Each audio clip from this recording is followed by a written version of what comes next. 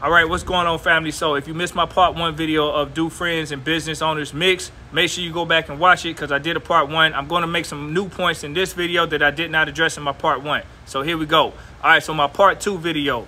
Now, do friends and business owners mix? They can, they should, but there are times where they don't. And I'm going to talk about those times where it's uncomfortable and try to give some solutions. So I'm going to present some scenarios that I've seen happen watching as a business owner. Now, when you create and establish your own business, you know that there are fees that you're going to have to pay for up front. You're trying to get your business started. The first people you're going to reach out to are your friends and your family. Now, do not get disappointed if your friends and family do not support your business. In fact, most of your friends and family might and some won't, or vice versa.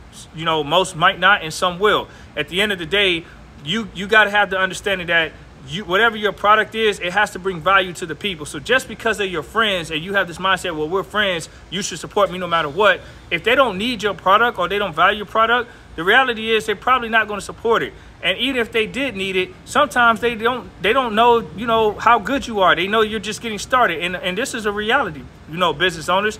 They see you as a friend still. They don't see you as a developed business owner. Now, you're going to have your crowd that's going to ride with you no matter what. They're going to put money in your pocket because just on the strength of your friendship. But you're going to have a segment of your friends and family. You will find out quick.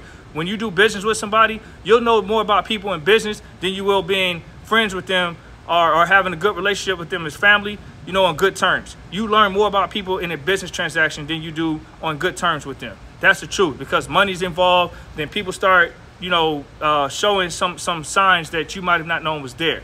So the reality is, if you are a business owner, try to, you know, have an understanding and mindset to prepare in advance that not everybody in your circle is going to support you, and that's okay. Whether they hating on you or whether they just don't find value in your product or whether they don't believe in you or not, all that is part of the process of growing. But believe you me, when you stick with it and you believe in yourself and you get those who don't know you to support you, you know, they might come around or they might not, but that can happen. Now, on the other side, if you're a friend, if that person's not pushing their product on you and they do have value, as a friend, you got to ask yourself, are you really concerned about this person's well-being? You know what they're trying to do. Are you willing to support? If they're giving you good customer service, if they're treating you just like they would everybody else, and even though you're your friend, they're doing good business with you, they're showing up on time, they're following up, they're calling you, they're giving you a value and a service, and they're growing, hey, as a friend, you can support that. You know what I mean? I would encourage supporting it because that's what friends are hopeful to do. But at the end of the day, there's no real expectation. But